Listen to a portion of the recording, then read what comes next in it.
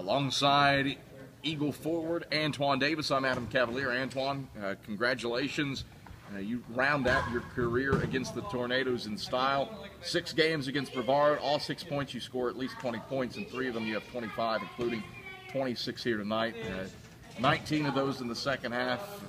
What was working for you? My teammates, you know, got me in great position as always. You know, they fed me the ball and I just made shots.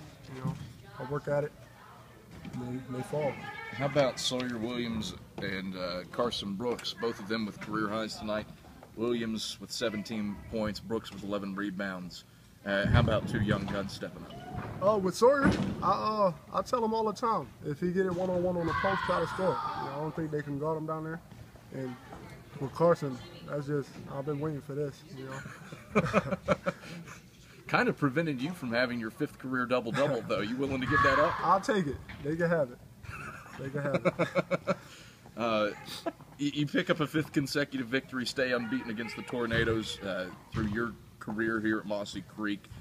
How do you improve from this with a tough game Wednesday night at home against Anderson? Anderson's a tough opponent. You know, they can score it, and you know, we just gotta try to keep pace with them. You know, we're gonna try to D them up, and I know it's gonna be a tough game, so we just gotta be ready. Antoine, pleasure as always. Congrats on the 26-point night. Appreciate it.